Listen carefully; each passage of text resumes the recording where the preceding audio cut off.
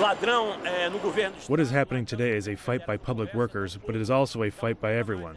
A fight against this corruption, these criminals, these politicians that are in the Legislative Assembly of Rio de Janeiro and don't want to let go of their power and privilege.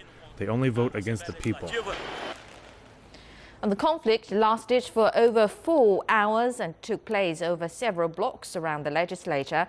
Military police said protesters threw homemade grenades and rockets toward the assembly, to which police responded with rubber bullets and tear gas. It's not clear how many protesters were injured, but at least one woman was hurt.